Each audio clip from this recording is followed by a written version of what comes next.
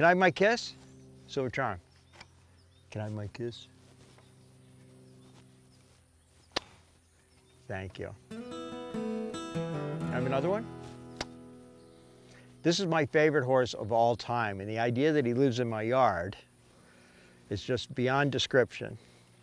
After standing at stud for 11 years over in Japan, the Lewis family, Robert and Beverly Lewis, left enough money in trust to pay for his return trip, and he gets an endowment every year through his son, Jeff Lewis, and the Lewis Family Foundation. So this horse has been one of the greatest horses of all time, and he's gotten all the treatment he deserves. He came here on December 1st, 2014. Greatest single day of my life. People say, what about the birth of your son? What about when you got married? I go, well, that was good. But this is the best. This is the best, right? And you know it. Silver Charm's one of the greatest thoroughbred racehorses who ever lived. A while back, the Blood Horse magazine came out with a book they called The 100 Greatest Thoroughbreds of the 20th Century. The whole century.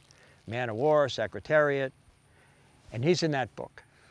And what's really cool is that he's the only one of that group who's still alive.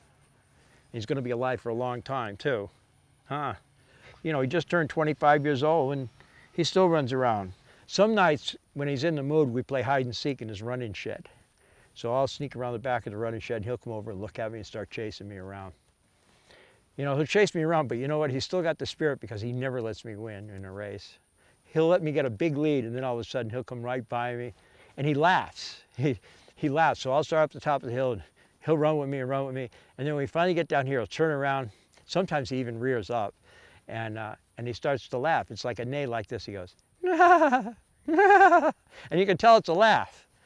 I mean, I never thought that I would end up with my favorite horse of all time, my favorite athlete of all time, maybe I think my favorite living thing of all time in my backyard.